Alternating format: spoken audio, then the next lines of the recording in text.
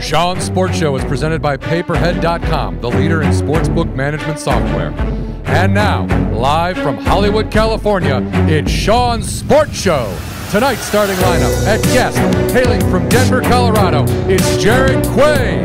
Coaching Sean's Sports Show is Coach T. I'm Chicago's favorite sidekick, John Huck.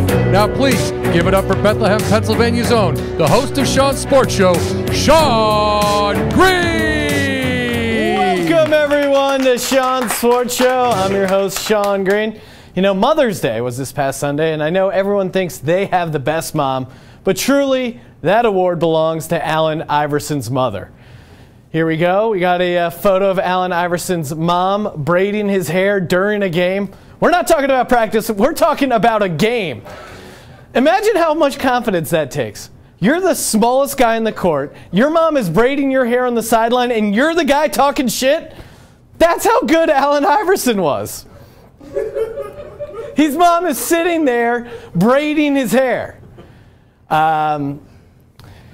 So recently, the New York Times had they discovered this old description of Babe Ruth playing baseball, and it's pretty hilarious. Basically, it's... Bowser, can you stop it? Bring it back. All right, we're getting the prompter up because this is really important to read this verbatim of what the New York Times said about Babe Ruth. Quote, "No one knows this better than Ruth." Basically, they're calling him a giant person, and that is why when he hits the ball, he makes home runs. The fact is, that's the only way he can score a run. If he made a single, the only way he could get around the bases would be in an automobile or a motorcycle. So he chose the alternative of poking the ball out of the lot, walking leisurely around the excursion route. Basically, the New York Times wrote the longest fat joke of all time. Pro Football Journal, they just made news, they made headlines, rarely do you see this. They just tweeted out a photo of Ahmad Rashad from his wedding. Now, I know what you're thinking. Ahmad Rashad, his wedding, what's interesting about that? Well, if you take a look at the groomsmen, we can bring this up. That's right. His groomsmen are O.J. Simpson and Bill Cosby. Possibly the worst all-time groomsman of all time. Now, clearly, his marriage is... This is a guy who has had 5 marriages, right? All right, so now, if you're Ahmad Rashad, right, you have to be thinking... Oh, okay. Well, listen, when the whole OJ thing happens, you got to be like, all right, well, listen, this photo's a waste, but hey, my boy, Bill Cosby, he's not going to let me down. Not Bill Cosby. And then, oh no, Bill Cosby. I imagine, I haven't seen photos from marriage 4 or 5, but I'm assuming Ray Lewis is somehow involved. This photo in and of itself has led me to believe one thing, and that is Ahmad Rashad has done something horrific. We just don't know about it yet. Oh, I see a lot of Ahmad Rashad fans in the crowd. All right, and lastly, in other news, ESPN announced their new Monday Night Football crew. It's a 3-man booth featuring Booger McFarland, Joe Testatori, and their big star, Jason Witten. I know what you're thinking, Sean. If they wanted a washed-up tight end who's great on camera, why didn't they just call you? I'm surprised I didn't get it because I nailed the audition for Monday Night Football. Here it is. Take a look. Welcome, everyone, to Monday Night Football. I am Sean Green here to break down / announce the matchup between the Los Angeles Rams and the Oakland Raiders. 2 teams, neither of whom are the Philadelphia Eagles. So we're going to try and enjoy this one regardless. 2nd and 10 for the Los Angeles Rams. Jared Goff drops back, hands it off to... What's that guy's name again? You know that guy used to... the guy with the dreads. God damn it. Jared Goff drops back. Screen pass to Todd Gurley. He's cutting. He's cutting. He could go. Just a reminder, Tower 7 was a controlled demolition all the way to the touchdown. Rams. 3rd down and 7. This is a pivotal 3rd down for the Oakland Raiders. Derek Carr drops back. He's scanning. He's scanning. He looks. He throws a touchdown. End zone dance is going on. Look at that end zone dance. He's dancing. He's dancing. He's dancing. Roger Goodell is a soulless coward. Welcome back, everyone, to Sean's Sports Show. The only sports show whose host almost choked on a quarter at a swim meet. True story, John. I know. Coming out swinging with that. Okay, so... Here it is. I know what you're thinking. Oh, was it some sort of he choked on the own pool water? What happened? No, this is what happened. So, a young Sean Green, 5th grade swim team. I go and I get swim team. Swim team. Okay, yeah. Okay. Swim team. I go and before the match. Now, this was before sports science, sports nutrition. I went and got a bunch of chili fries before the meet, loaded up, needed some hungry, needed some fuel.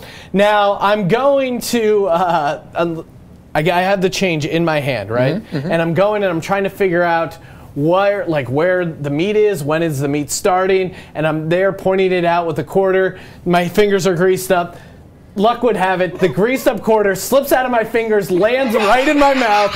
So here I am, a 9-year-old Sean Green in a Speedo, just chugged some chili fries, nearly choking to death, trying to give myself CPR. It was quite a nightmare. Well, I will say this. Yes, that sounds like a nightmare, but good for you for being a 9-year-old that could be comfortable in a Speedo. You had to be, man. That's what it was. You had to be in a Speedo. It was all about wind resistance, or sure. I guess in that water resistance. Yeah, water resistance, whatever. Yeah, exactly. Aerodynamics. It all makes sense. John, I don't know if you heard, sports gambling just got legalized. I did hear. I don't really understand it, but I did hear. Yes. So basically, if you guys aren't following, sports gambling, there was a constitutional law that said you couldn't even decide whether or not you wanted to bet on sports. They pulled that out, and now states can decide whether or not they can allow sports betting. And it was a pretty great way to find out about the news. Me, huge sports gambling advocate, co-host of the Sports Gambling Podcast. I woke up in the morning, my phone's just blowing up, my fiance comes in. She's like, "Hey, good morning. Did you hear they repealed the Sports Gambling Act?" I go, "Oh, is everyone texting you as well?" And she goes, "No, not at all." So it was just clearly me. Why would anyone? Tess, did you hear that sports gambling is legal? The past three things that I've gotten texted about the most is 1, being engaged, 2, the Eagles winning the Super Bowl, and 3, the appeal of the sports gambling amendment. So, in order, which did you get more texts about being engaged, or did you get more texts about the Eagles? I'm not gonna answer that, it's John. The Eagles. You got more texts about the Eagles. I did. Yeah. Listen, hey, the Eagles are number 1. No, I'm kidding. Wedding is number 1 in my power rankings. John, yeah. I always football's always on my brain. Big fan of Gronk. I hung out with him. I was lucky enough to do that. Best bros, right? Yeah. And besides dreaming of one day hanging out with Gronk, my other kind of dream was that I wanted to write an action movie. And I think Gronk is kind of the best person to star in said action movie. Oh yeah. He even put out a video that really just sets it up. So if you could take a watch of Gronk. Take a watch. Take a gander on the screen.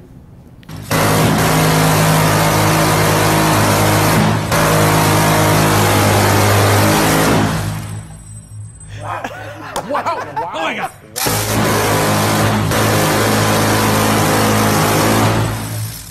You're up. All right. How awesome is that? First off, it's so great to see Gronk kind of do that stuff, and he's just like, wow, okay, that's awesome. Also, you got to give it up for Gronk. I think he's probably the first guy who's ever fired a Gatling gun while also wearing mesh shorts. Yeah, probably. I'm surprised they let him do that, but... Yeah, listen, there's no gun laws in this country, clearly, if Gronk's firing off Gatling guns in mesh shorts. No John, if you had to, I know I'm putting you on the spot here, but if you had to write an action movie with one athlete starring in it, who would it be and why? I think it would be a combo of, I would put Brian Bosworth in it because he's already done several action movies. And then I would probably put like an Anthony Rizzo in there. Oh, okay. As like a younger sidekicky, kind of like a Lethal Weapon situation. You know, like one guy's crazy, he's off the off the cuff, and then one guy's like more by the book. The new rookie is like, yeah, you got to Ethan have the Hawke. good cop, bad cop. Yeah. I like it. Well, John, while we're on the subject of talking Gronk news, I don't know. Hey, listen, it's time for the Gronk report. A little bit more about Gronk. During the Super Bowl against the Eagles, his house was robbed. So not only was he robbed of the chance of winning the Super Bowl thanks to the Eagles, he was also literally robbed by people. First off, I don't know what kind of maniacs rob Gronkowski, but a couple hoods robbed Gronkowski. Fortunately for Gronk, they recovered all the stuff that were stolen. They caught the guys. They arrested them. Now, I was reading the article, and it was great because they were going over the items that they recovered from the Gronk robbery. And it included his Rolex watch, his Apple Watch, and a collection of rare antique coins. That's right. Rob Gronkowski, huge coin collector. I gotta say, possibly the most unlikely coin collector of all time. That doesn't make any sense. I mean, no. I mean, I feel like that's somebody. I feel like someone a long time ago was like, "Hey man, hang on to these coins." He was like, "Okay, I'll put them in a safe," and he put them in a safe for something they got robbed. He's like, "My coins." So I was shocked to hear that Rob Gronkowski was a coin collector, but I did a little bit of digging, and I hit up the police, and I said, hey, can I get some photos of these Rob Gronkowski coins? The cops obliged, and here we go. This is the first coin from Rob Gronkowski's coin collection. And here you go. Take a look at that. It's a Massachusetts 1788. Looks like a silver dollar. And it's in honor of Scott Bowser, the man who told the first 69 jokes. So I can see, very important. can see why Gronk would enjoy collecting that coin. He's immortalized. Nice little "In Gronk We Trust" at the bottom. All right, let's take a look at Gronk's next coin that we recovered. Okay, and that's in honor of me for shooting this gun. Bam, bam, bam. I don't know how he already had an antique coin made of himself, but hey, there you go. He's Gronk. In Gronk We Trust. And lastly, I should say "wow" underneath. Wow, awesome. He kind of looks like Hulk Hogan there, with the way his body is. Okay, and there we go. Lastly, his last coin in honor of Mark Sullivan, the man who invented butt chugging. Sure. Give it up for Gronk and his coins. Beautiful. All right, John, we were just talking about sports gambling. The sports gambling ban has just been overturned, and what better time to become your own bookie? That's right. Our friends over at paperhead.com offer industry-leading tools that help online bookies grow their business and make bigger profits. When you sign up over at paperhead.com, you'll get up to 35% cash back credited to your account. Don't beat the bookie. Be the bookie. Paperhead.com, 1-888-978-0288. All right, speaking of cash, this next gentleman, he's made it as a stand-up comedian. He's made cash as a TV host. Whoa. And he's also made cash playing football. Please give it up for our guest, Jared Quay, everyone. How are you, buddy? Oh, I'm good. How you doing? Great. Yeah. Good seat, man. Thanks for coming on the show. Appreciate it. Thank you for having me. Now, I mean, it's rare we actually get a legit athlete on the program. I know it's Sean's sports show, but you, let's talk about your athletic career. You played, I was going to say you made cash playing, I didn't want to imply that you made cash playing for the University of Miami, but what was it like playing football for the U? The N-double assholes won't let you get money, man. You know. Actually, I found out as soon as I graduated, they had this big scandal drop that like Melvin Shapiro was giving away all this money. Yeah, there was this big Ponzi scheme, Shapiro, and he was using it to fund the Miami University of football. Yeah, and I was pissed because afterwards I was like, that's where they were getting all this money, man. What the hell? Where was mine at, man? That's BS.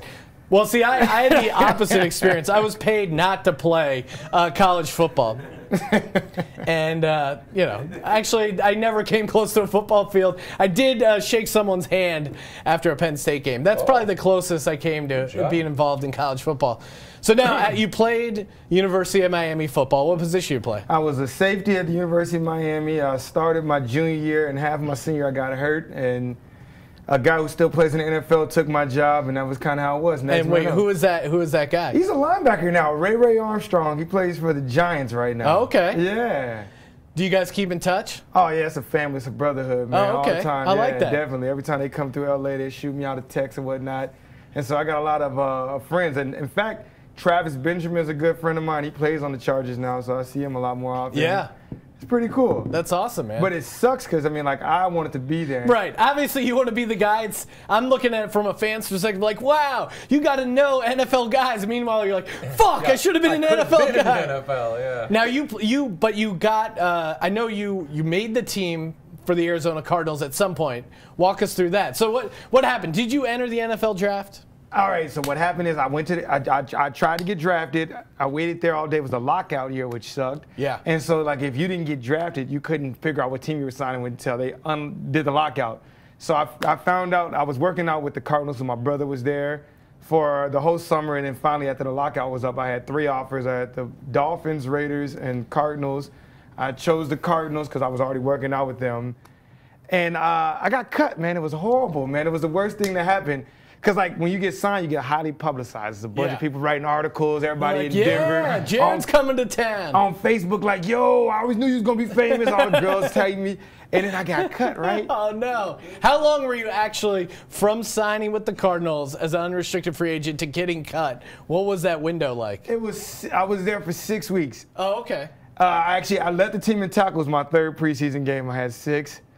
And that was all in the 4th quarter. It was just, I was active. Yeah. And it was 6 weeks, but it was fun. And then I got cut. And the worst part, like, even, do you want to know the worst part about it was? It was my mom, because, like, my brother Quay has made the team. Yes. So your brother is Campbell, dominant D lineman for the Jags. Huge human being, yes. Opposite looking guy of me, like 150 pounds more, 6 inches taller. That certainly helps in the league. But he's great football height. I'm great Hollywood height, so it worked out for the best. But, like, no, like, my mom, she didn't know what to do because she understands football to, like, a base level of being a football mom. And so she's looking at me like, yo, what is Calais doing to make the team that you're not doing? So your mom's just bigger. Like, I told her, like, what are you doing when you're pregnant with him? You want to do it, you're pregnant with me, all right? What's going on? Yeah, was he getting an extra bottle? What was going on?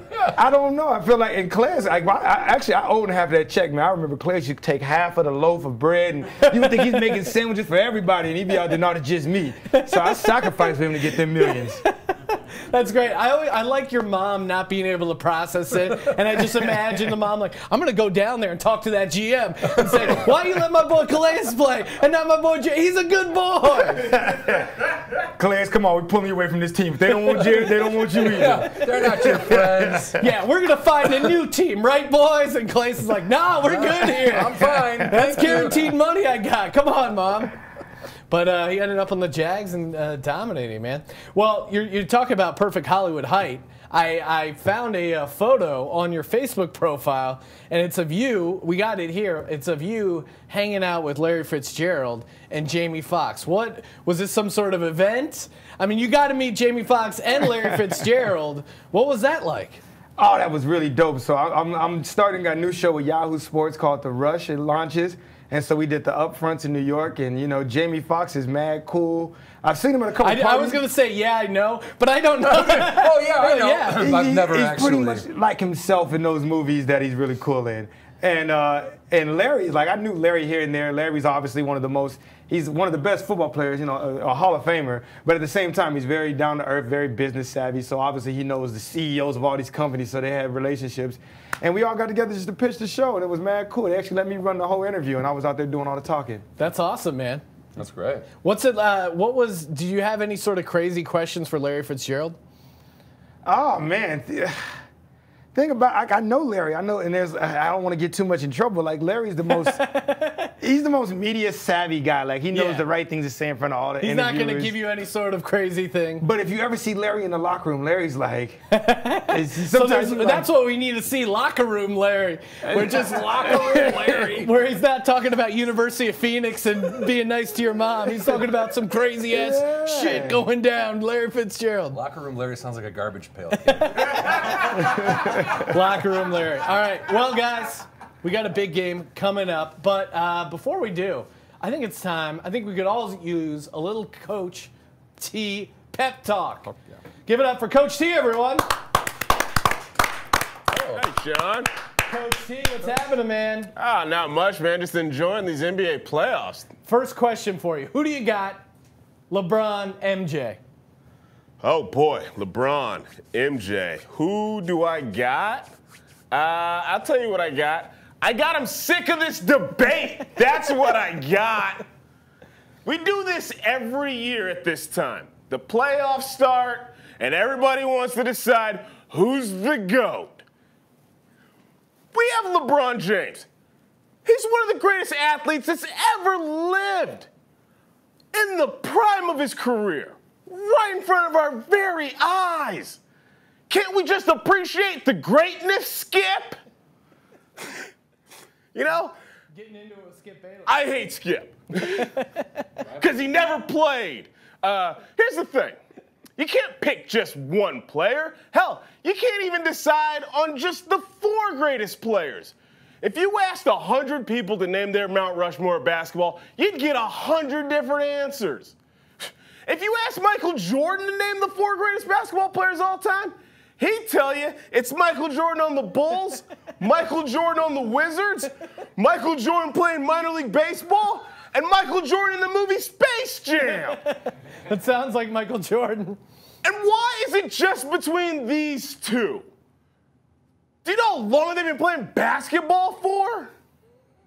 Have we forgotten the history of the game? There's so many great players, but yet we only talk about these 2.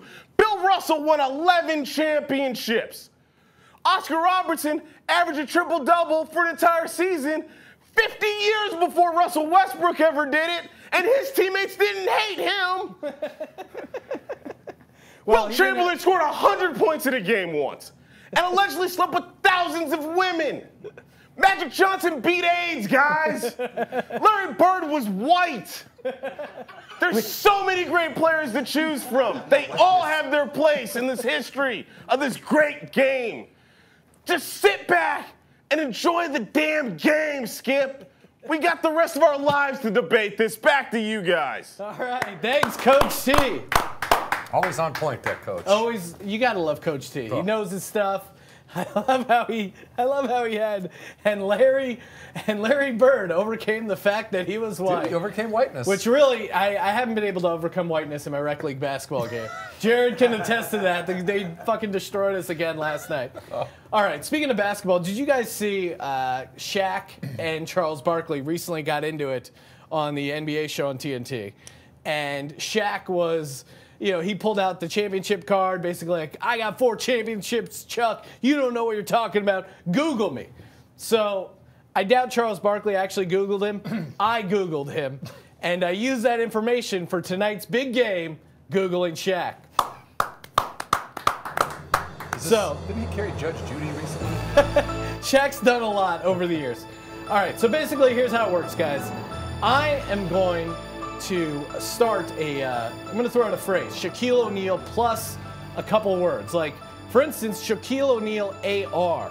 And you have to tell me what Google suggests you're trying to search for. Basically, what is the first search answer for these kind of phrases? Okay. You'll get it once you see the visual. If we can bring up the first screen, it's pretty easy. So phrase 1, Shaquille O'Neal AR. Now, is the first result, these are not in the correct order. I've mixed them up. Okay. That's part of the game. Does Google think the first result is arm length, Arnold Schwarzenegger, Arizona, or Aristotle? Jared, you're up first. Arm length. Arm length. All right. John? That would make the most sense to me. I'm going to, just because it's so weird, I'm going to say Aristotle. You guys are both wrong. Oh. Sorry. It's actually Arizona. What? I don't know. I think he has a deal with Arizona Iced Tea. Not really sure. But do you guys know why they call him the Big Aristotle? That's actually his nickname. It turns out Shaq would just give a bunch of quotes, and one of the quotes that they had attributed to him, he had just stolen from the philosopher Aristotle for years, and no one checked into it. So eventually they figured out that Shaq was a huge liar. Phrase 2, guys. Shaquille O'Neal, R.A. Is the first result Randy Orton, B, Rainbow Man, C, Rap, or D, Rap Man's Not Hot? No idea what a lot of those phrases mean. Jared, you're up first. Rap Man Not Hot is probably number 1 for sure. It sounds fun. John. I'm going to go with Rainbow Man. You guys are both incorrect. It is rap. Come on. Shaquille O'Neal, rap. Come on. Because Kazam? Yeah, because of Kazam, and he put out a couple albums. Jack Diesel. He's the only athlete to go platinum, only athlete rapper to go platinum twice. Yes. He did it twice. No one else even did it once. Yeah. And you can't name one of his songs. That's pretty impressive. Kobe, how my ass tastes. Kobe. Kobe, how my ass tastes. Who, That's it not on turns a out, record, is it? It turns out, we'll get to that in a second, but it turns out he blames Kobe Bryant for his divorce, and that's why he's throughout. Basically, what happened was during Kobe Bryant's trial in Colorado for sexual assault, he said to the during testimony, he said, "Oh man, I should have just paid my girls like Shaq does." Now, apparently his wife got a hold of this testimony, and now Shawnee O'Neal is divorced and starring in Basketball Wives. All right, phrase 3, Shaquille O'Neal, D.I. Is the first result Diesel Truck, Diss Track LeVar Ball, Diamond Earrings, or Diabetes? Diss track LeVar Ball. Diss Track LeVar Ball. All right, John, who do you got? Diesel Truck. You guys are both incorrect. It's Diabetes. Shaquille O'Neal, besides being 3 NBA Finals MVPs in a row, but also the first guy to have diabetes and his own soda. So give it up. Shaquille O'Neal, Hall of Famer all the way. We didn't get any of them right. No. You guys have 2 more shots left. Oh, okay. All right. Phrase 4, Shaquille O'Neal G. Is it short for girlfriend, glasses Costco, girlfriend 2017, or girlfriend height? What do you think people want to know, Jared? Girlfriend height, final answer. Yeah, I was going to say the same thing, girlfriend height. You guys are both wrong again. What? It's just girlfriend. Come on.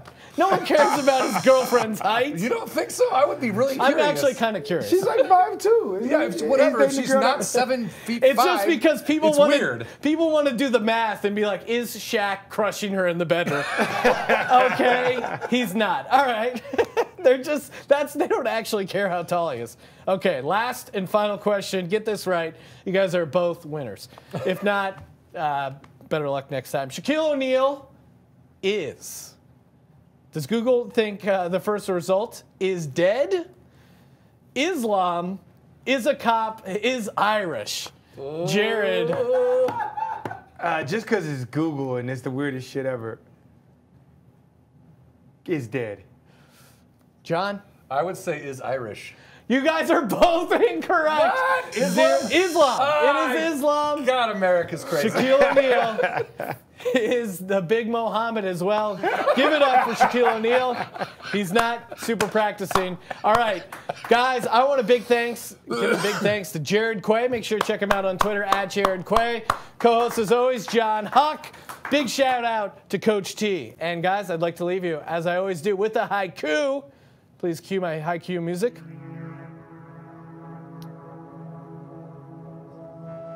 Shaq shouldn't drink soda.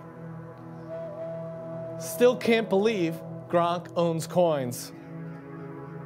Ahmad Rashad, no! That's it for Sean Sports Show. Have a great night, everyone.